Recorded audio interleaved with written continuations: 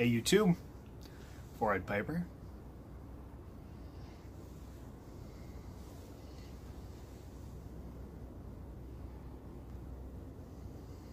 Smoking my Savinelli Oscar Tiger rusticated. Love this pipe, nice little pipe.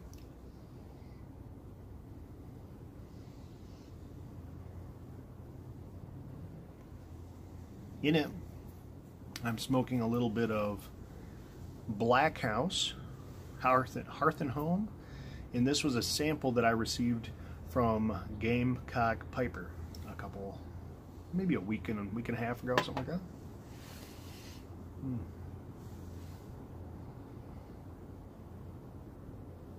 My first taste of Black House, and it is quite nice.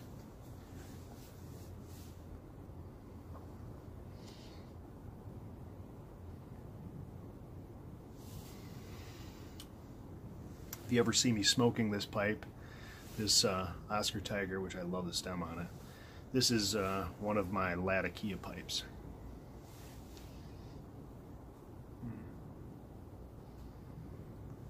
I have to say, for being a newer pipe smoker and a little bit turned off to Latakia right in the beginning, I am fully committing to some Latakia blends right now, and I am loving it.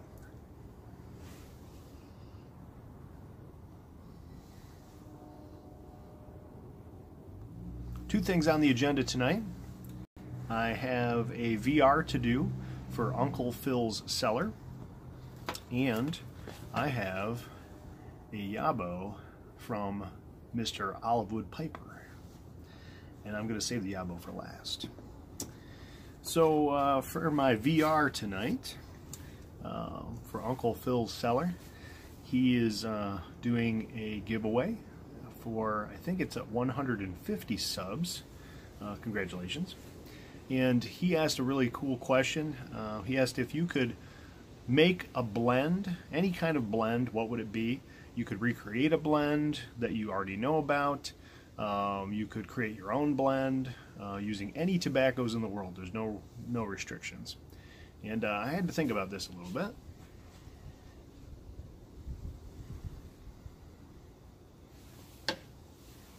I think for me, having never tasted a Frog Morton blend, that was going to be my pick. Specifically the Cellar, Frog Morton Cellar with the stave cube inside. But I want to give it more thought than that.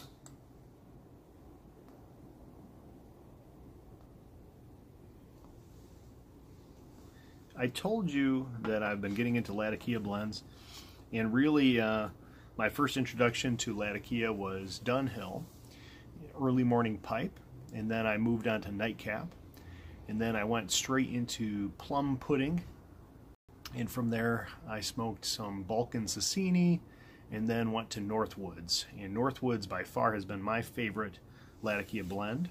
This Black House is fantastic. I am trying a little bit of that. I tried a little bit of the Star of the East by Cornell and Deal. Those are also great blends.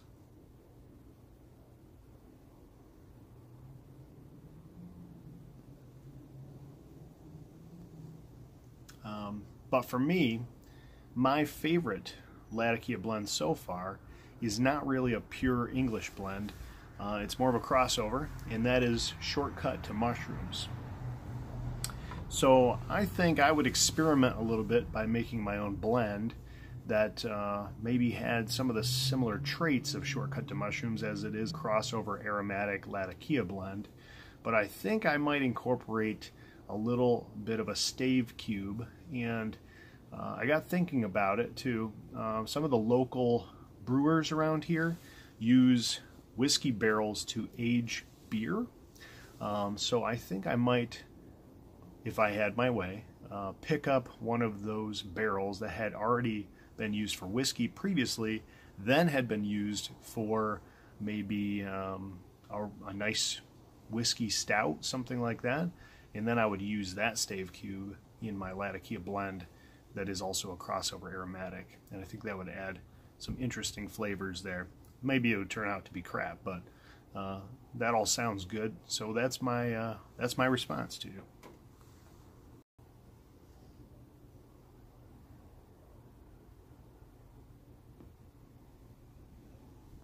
Now, on to the main event, which is my YABO, and I'm extremely excited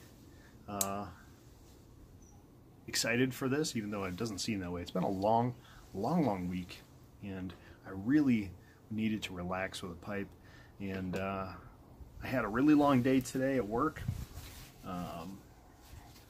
Woke up at 5:30 this morning. Our brain's not working. Ended up getting home around 8 p.m. A lot of driving today, and on top of it all, my son came down with an ear infection. I just had to take him to urgent care and get some amoxicillin for him.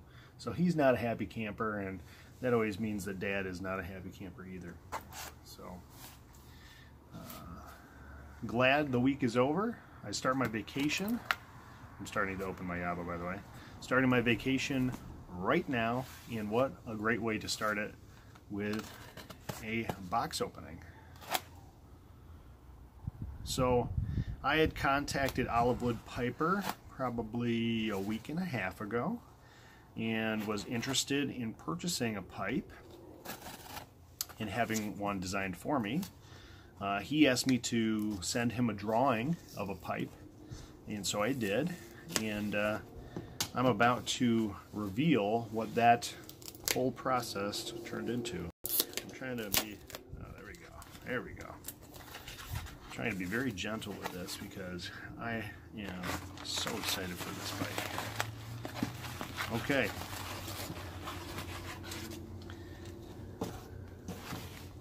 And I've got a little note in here from Mr. Olivewood Piper.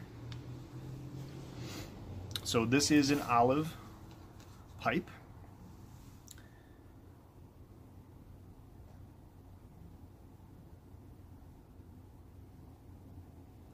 So Olivewood Piper writes, Zach, hope you enjoy this set, the tamper and Olivewood as well. This is one-of-a-kind pipe. Never made this style before. Was fun. Be well.